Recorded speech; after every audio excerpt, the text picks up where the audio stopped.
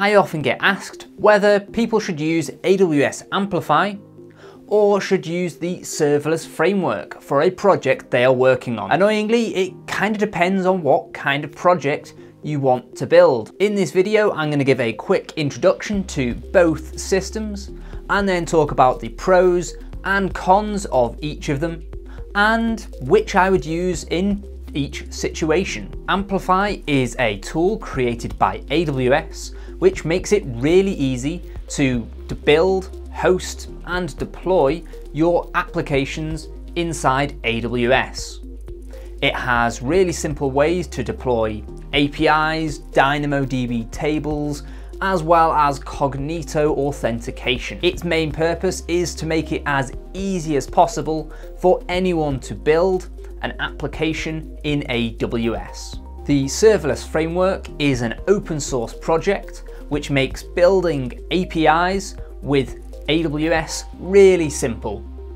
It compiles down to CloudFormation, but gives a nice concise way to define API endpoints, lambdas, and integration into multiple services from those lambdas.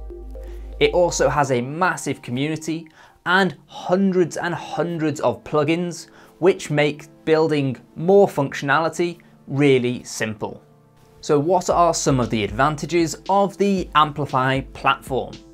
Well, first, it's designed to make development of applications with Dynamo and Cognito as simple as possible. They've got a really cool UI system, so let's jump onto the computer and have a look through that. One of the nice things about Amplify is the fact that it comes with a lot of UI where you can look at what you've got deployed, as well as actually deploying new services from the console. So if we go into an example project, here we can see the project we've got, and on the back end we've already got authentication, API and file storage.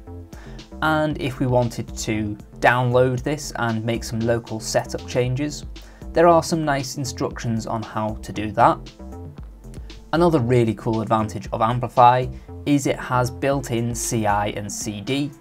So if you click on hosting environments, you can connect your GitHub or Bitbucket repo so that anytime there is a change, it automatically gets deployed into your environment. This is really nice, as often CI and CD are complicated things that take a lot of time and experience to set up well. Another thing that's really cool about Amplify is the Amplify Studio. So if you clicked on Launch Studio, I've already got it open in a new tab. You get this really nice UI, which is basically a management app for your Amplify environment. You can do some really cool things, such as if you click on the Manage Content, it will find all of your Dynamo tables and allow you to actually create or remove or edit items in your database from within the UI. And similarly, for file browsing, we can see all of our S3 information, as well as change any files that need to be changed. Finally, in terms of management, we can go into user management and we can see all of the users that are signed up to this application and delete them or edit the users wherever necessary.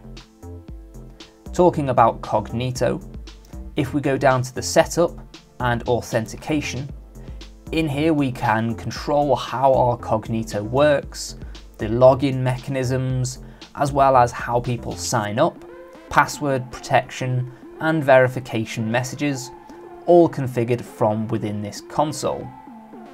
We can do something similar with our Dynamo databases, where we can basically define our data model. In here we've got the drop downs, so we can define everything from within the console, which is honestly a really nice way of doing things, because you can actually design your whole database schema in the console instead of having to do it inside code. There's something similar for storage, where we can control what a signed in user or a guest user is able to do, as well as if we go on to functions, where there isn't a UI for this, there are some very nice simple commands which tell you how to do it in your local environment. There's also configuration for GraphQL, REST APIs, as well as some more advanced services such as analytics, predictions, interactions and notifications, which behind the scenes use a multitude of different AWS services from Translate, Transcribe, Poly and loads more. So they're really useful for using some of these really nice serverless services without having to dig into the code for each of those. One of the new things that's also come with Amplify Studio is the UI library. Now this isn't something I've actually tested, but the idea is that you can design your application in Figma and then automatically convert that from Figma into React components, which then can be used inside your application. If you are trying to build an application and you don't have that much React experience, you might be able to design it all in Figma and then export that and create your app without having to write loads of custom React code. Amplify has also got a new feature recently where it can now be extended with the AWS CDK. This means if there's something that you can't configure through the Amplify system, you can just define it in the CDK and that will be deployed as part of your application. It also has a very active development from AWS. This means there are regularly new features coming out and improvements made to make the experience and the functionality even better. On the flip side, Amplify does have a couple of drawbacks. The first is that local testing is not super well supported. Whilst there is support for mocking your GraphQL endpoint, REST APIs are not as well supported. Another drawback is that the community is quite small and is quite new because Amplify is a newer product. This means that there are less tutorials out there, but also that there are less people out there that can help you if you get stuck, as well as there only being like 4 or 5 community plugins.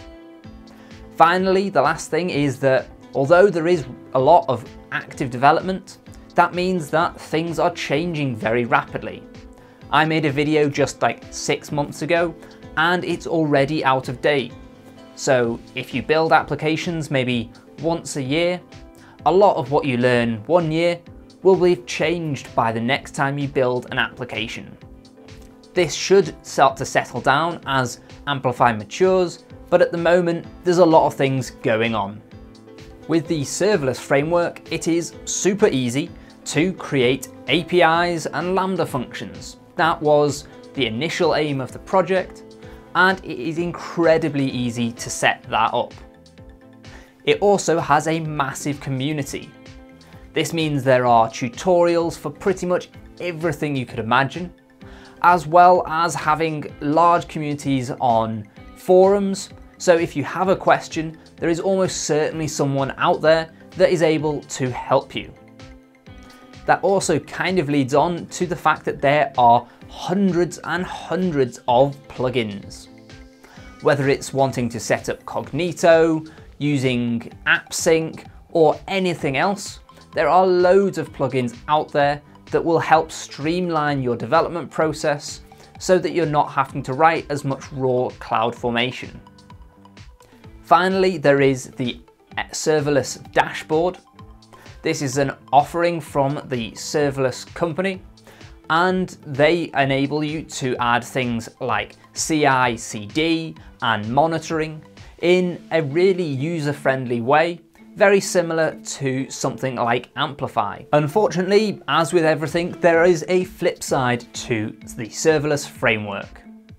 Because it is targeted at API development initially, then anything you want to do outside of that, so DynamoDB tables, S3 buckets, or Cognito, you either need to use a plugin or you need to write raw CloudFormation. CloudFormation is relatively complicated and is very verbose, so you end up writing loads of code for every single feature. So if there isn't a plugin available for what you want to do, you are going to end up having to write some CloudFormation. The serverless framework is also not as low code or new developer friendly as something like Amplify. There's no really pretty console which allows you to provision things from within a UI. It is more based on code, but I think that is based around what their target audience is. So which platform should you use for your project? If you're building a website and you're either new to AWS or new to software development, I would honestly go with Amplify, as it's going to make that first journey into AWS and deploying a simple application really easy for you. On the other side, if you're building a SaaS application, you are almost certainly going to be needing functionality that is beyond the scope of Amplify, therefore you should go with the Serverless Framework. Whilst you could go with Amplify, get the core running, and then use the CDK to extend it, then you're writing code in the CDK which kind of mitigates all of the benefits of using Amplify in the first place. The third example is if you're building a proof of concept or a demo where you just need something up and running as quickly as possible.